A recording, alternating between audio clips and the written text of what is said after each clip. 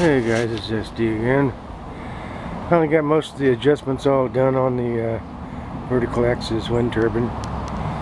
If you look up around the top, I've got a level on that top rotor, and I did the same thing when I was putting it together on the second rotor in between the stator. And then down here at the bottom, the disc that supports the blade arms. Just went through and made sure everything was nice and level. Got a little bit of a breeze coming through here, not a whole heck of a lot, but it's supposed to pick up later on this afternoon, so maybe I'll get a video of that. But it's been running like this ever since I got everything tuned up.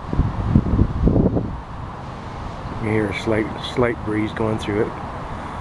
But now it's time to get it elevated up in the air a little bit, or up in the wind a little bit. I'm going to build a platform and raise it up. There, it's picking up a little gust now. 2.8.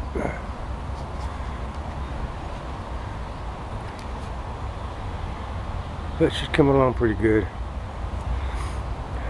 I'm going to elevate it so the bottom is above the top of the fence line, so we get air, and probably move it back in there. Let's see how she works from there.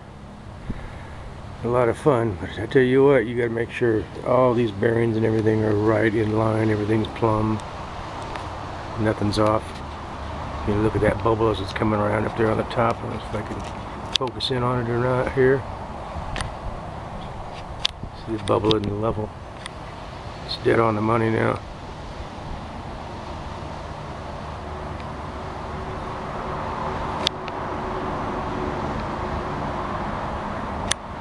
But it's been a lot of work, but it's a lot of fun. Gives me something to do.